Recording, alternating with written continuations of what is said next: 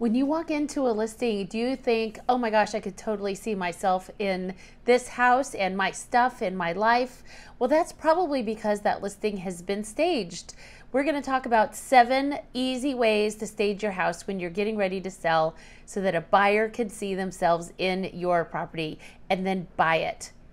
The first one is depersonalizing your house. It's important to get all of your things out of your house that are uber, super duper personalized. So family portraits, portraits of the dog, knickknacks and tchotchkes that are kind of really individual to you or your family.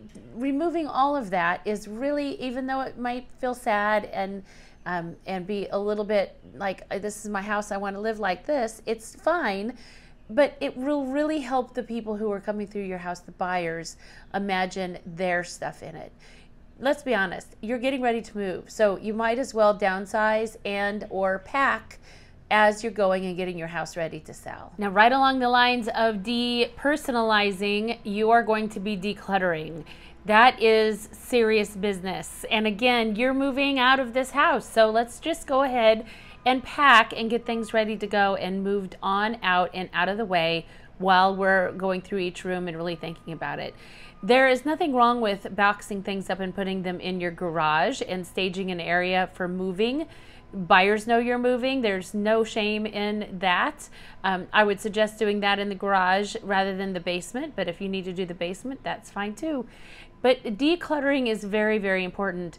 Each room really needs to have a value space. There needs to be a reason why that room is of value to the buyer. So each room needs a reason, whether it's a bedroom, an office, a playroom, a workout room, whatever it is.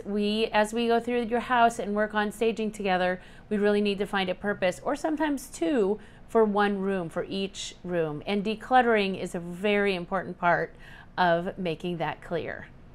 Another thing that's going to really clean up and sharpen up a room is white bedding and white towels. Now, if you're like me and you have a house full of dogs, there's no white bedding anywhere in the house. But you can get an affordable kind of bed in a bag situation. Also, lean on your agent. I have several beds and bags full of fluffy towels, or not fluffy towels, fluffy pillows, beautiful shams, throw pillows that go with pretty much any room, white duvet covers, and white sheets. So we can really dress a bed up and make it look clean and just crisp and ready to go, and minimalize all the extra kind of distractions in a bedroom with a bed in the bag or white sheets and white comforter. White fluffy towels in every bathroom is really important too, and again, I can help you with that, and you can dive into my stash if you are one of my listings, and we will really clean things up. They don't even have to, probably better like mine that have never been used and just there for the show. I mentioned throw pillows in the bedroom. Throw pillows can really elevate any room, whether we are kind of swapping out some older ones on the sofa in the living room, throw pillows on the bed, on the different beds in the house. They really make a big difference.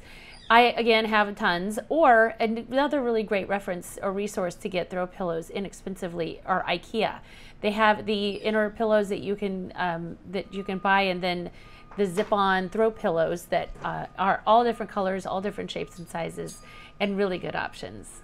After you've cleared everything out, all the tchotchkes, all the personalized little things, and decluttered, if your house looks a little bit empty, one way to kind of fill those gaps are big items. So what I mean by that, like, is if you're staging a bookshelf, or you're staging a mantle, having just a few larger items rather than a whole bunch of little things really makes the space sell a little bit better. Along those lines, in the on the walls, if you're needing to fill walls, a couple big pieces of art rather than a whole bunch of little smaller pieces that are sort of randomly hung really make a difference. I would stay away from the live, life, love kind of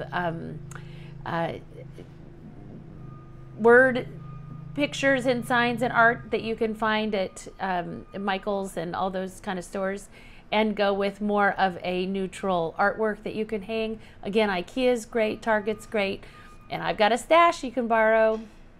The last little detail that helps you stage a house is greenery. Now, there are some really good looking fake plants out there that you can use, and then you don't have to worry about watering them, or borrowing plants, or maybe you have some great plants. Having one little piece of greenery of some kind in every room really warms that room up and makes it feel a little bit more alive, and just creates better oxygen and good juju in each room. So I'd suggest at least one plant in each room. And again, if you can find some decent looking fake ones or borrow some plants from friends or family or your agent, we're happy to do that. The whole idea of staging is to make your house look like someone else can live in it.